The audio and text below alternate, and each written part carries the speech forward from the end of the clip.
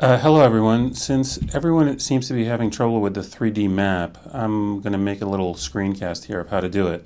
So you first need to go to the dashboard and go to the data choosers, and let's just load up some data. We can go to the catalogs and load up some NAM data. Let's say 40-kilometer conduit data, latest.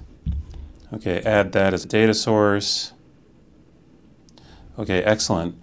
The next thing you need to do is go to the Displays tab and load one of these maps as a data source. And the way you do that is just by clicking one of these buttons or icons there on the right. Okay, now we are ready to display our 3D map. So now you go to the Formulas data source in the Field Selector tab, and you go to the Maps node, 3D Map, and choose Topography as the display. So, and then click Create Display. So now this brings forth a dialog Field Selector where you have to choose the map data.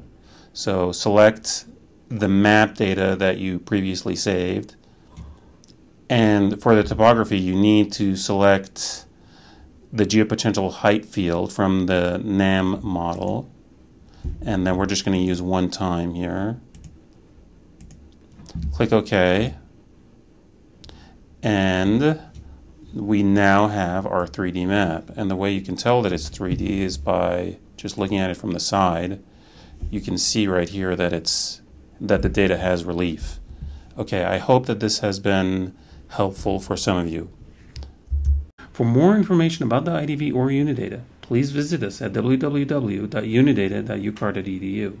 If you have questions, comments, or suggestions about future screencast topics, please contact us at support-idv@unidata.ucar.edu.